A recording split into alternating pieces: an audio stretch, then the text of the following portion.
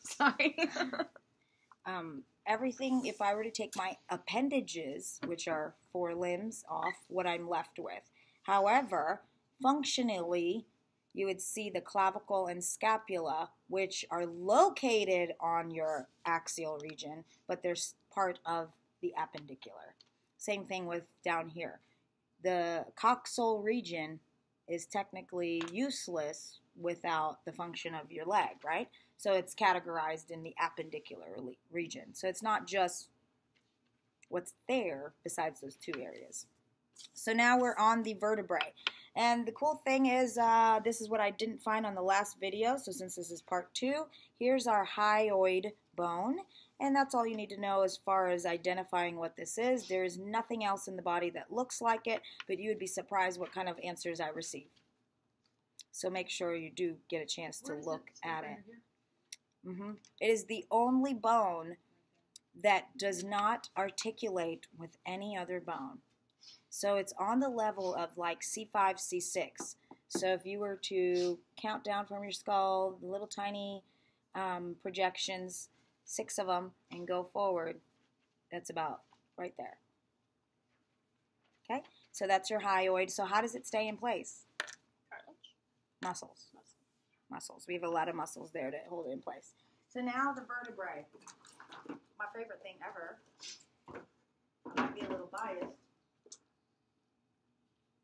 And let's get some of these shown to you so you can see the difference of them.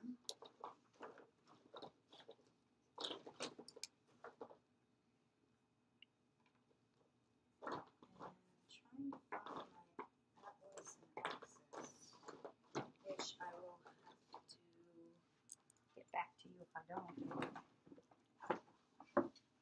All right, we'll get back to atlas and axis. Because I found the atlas. And let me find just the regular cervical. Oh, I found it. Good. All right. First, we're going to learn about the spine in total real quick, and then we'll show you the vertebrae, which are components of the spine, right? So Mr. Skeleton is going to help us kind of visualize the entire spine itself. And then in lecture, we'll cover, you know, stuff like why is it curved and what's going on as a unit. But there are 3 major parts of the spine. So now what have we obviously taken off? The head. What do we not call that? Skull. Skull. So the skull takes, you know, taken off, and then we can see this structure that is keeping everything on the posterior side intact. And everything on the anterior we see kind of joins there. So we kind of visualize that's what's going on. There are 3 major parts of this spine: cervical, thoracic, and lumbar. Okay? We eat breakfast at 7, lunch at 12, and dinner at 5. Breakfast, lunch, dinner. 7, 12, 5. If you are a basketball player or have an anomaly where you were born with an extra vertebrae, it's typically your lumbar, sometimes it's your cervical. So you may have, but for everyone else who read their textbook and was designed the way your textbook said it should be, then it's 7, 12, 5. Okay, so no forgetting that. And I want you to also look at the size of certain areas of the spine. What do you automatically notice? Your neck smaller, your support structure's bigger. As we go towards the feet, and what's the term for towards the feet? Inferior is one, but there's a specific one. Starts with a C. Cephalad is the opposite of it. Caudal. Excellent. So as we're going caudal, your bones get bigger. Why? Support more weight. There's more weight as we're going down. So up by the neck, we're going to have tiny little vertebrae as opposed to low back. Is that safe to say? All right, so let's look at a couple of those and look at the features. So I want you to see that this is a tiny little vertebrae, and you can tell me already that you could probably think it is in where? The neck, the cervical region. So this is a cervical bone. What is sticking out to where you can palpate on yourself is the spinous process. And how you know that this is a cervical, if you forgot that they were small, and you would see what is known as a bifid spinous process, which means in formation it looks like I was going to cut it in half and I didn't. See that? Bifid. What is this hole for? Your spinal cord. So this is the vertebral foramen. Because if I were to put this all the way up and attach the skull to it, where would it connect with?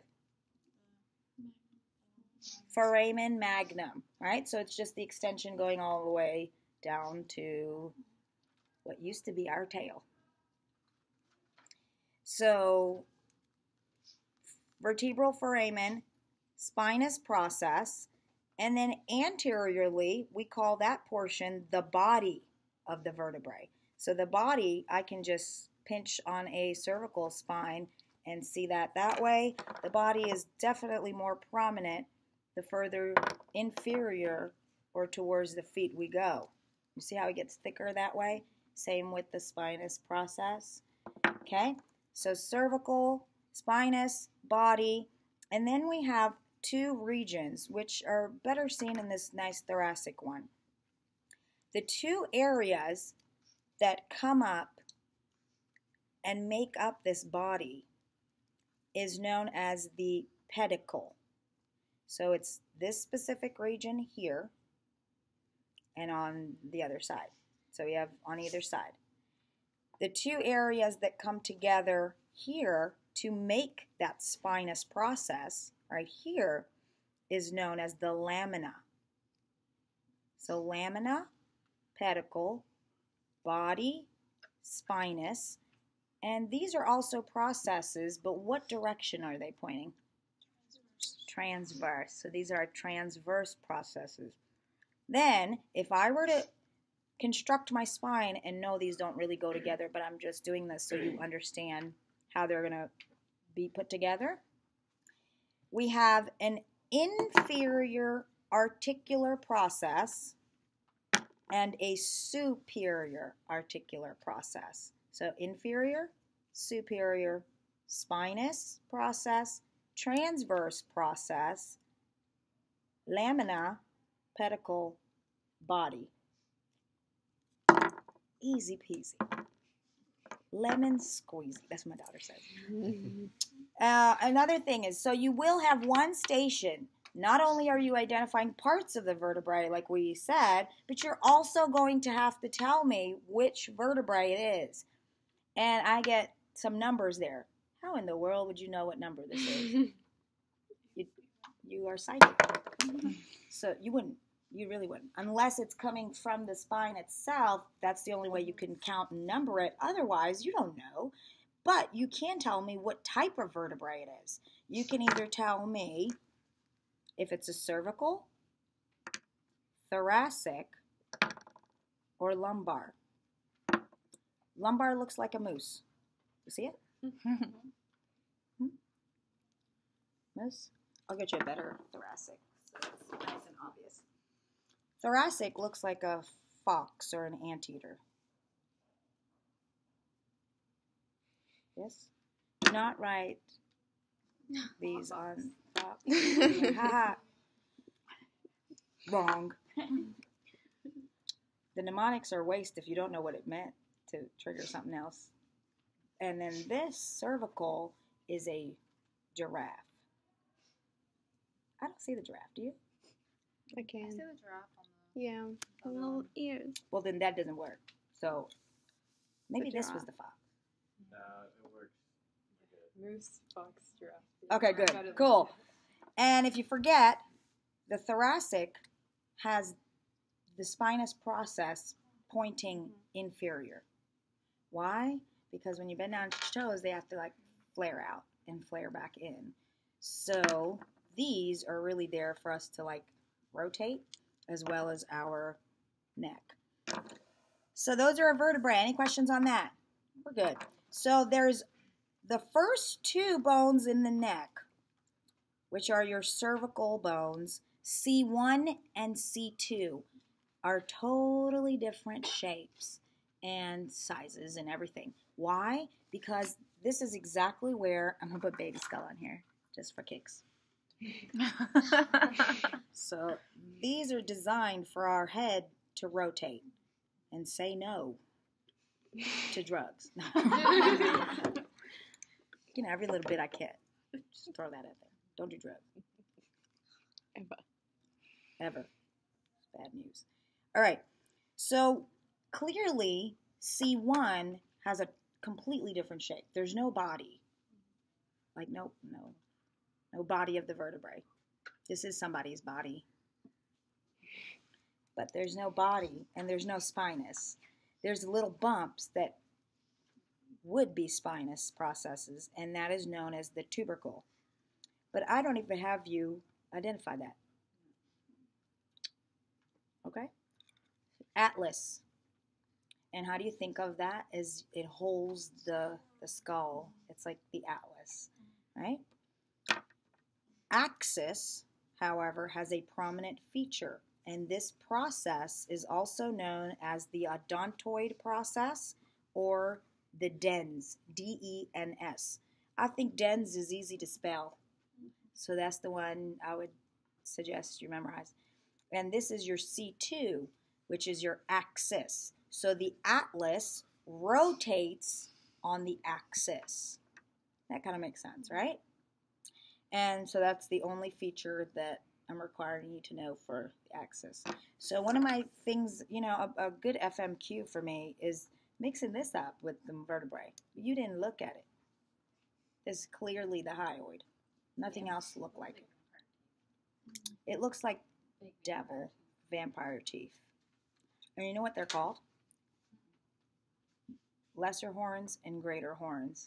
So I always used to relate it to Devil teeth. the devil teeth. Now we're going straight down to the extension of the spine, and we see this structure down here that holds both of the coxal regions together, so to speak. And it's kind of like a triangular shaped bone, and this is known as the sacrum. The sacrum has two areas where these places the coxal region attaches to, and that's known as the ala. So I have an individual sacrum right here. So the ones that flare out over here are ala. And ala mean wings. So the sacral ala. Where would you think sacral foramina was? All of the holes. Look at how much awesomer you are than when you walked in today. So sacral foramina. All right, so that ends the vertebra part. I'm going to keep going with the thoracic cage because it's fairly, you know, simple. Then we can be done with the axial skeleton. Okay? So let's keep going. All right, I do have individual bones for both the wrists, and I'm just going to show you for demonstration purposes as well as making it easier to identify. So this is the sternum, and everybody see where we kind of took this off of? Okay, so this is the sternum, and I always want you to think of a sternum as a tie. The manubrium is like the knot. This is the body, and the xiphoid process is your tip of the tie. So manubrium, body, xiphoid process. What letter does xiphoid start with? X. And then remember that jugular foramen all the way up to the skull, and I said it was a vein that went from the top of the head, and it has to go back into, eventually drain into the heart. So it's got to be on either side of your neck to do so, and this notch right here on either side is known as the jugular notch. And then here's how we label the ribs. You'll see that there's a few things going on. This is all costal cartilage. Costal cartilage holds some of the ribs to the sternum. So when you get down to about this level, you'll see that cartilage actually attaches to cartilage and the ribs don't articulate directly with the sternum. You see that? So 1 through 7, 1, 2, 3, 4, 5, 6, 7 are considered true ribs. Then 8 through 12 are considered false. However, we've given another category to 11 and 12 that are known as floating. Apparently Janet Jackson took those out to make her way smaller. I believe it. So that and that. Okay? And sometimes, very rarely, you'll see a cervical rib to where the last cervical vertebrae, C7, their transverse processes will still be there, but then you'll have another extension of a rib here. And those people tend to have issues when they sleep on their arm and the rest of it goes numb. So they probably have an extra cervical rib. You don't have to have it on either side. Sometimes you do, so that happens a lot. So that's the axial skeleton. Go. Memorize it.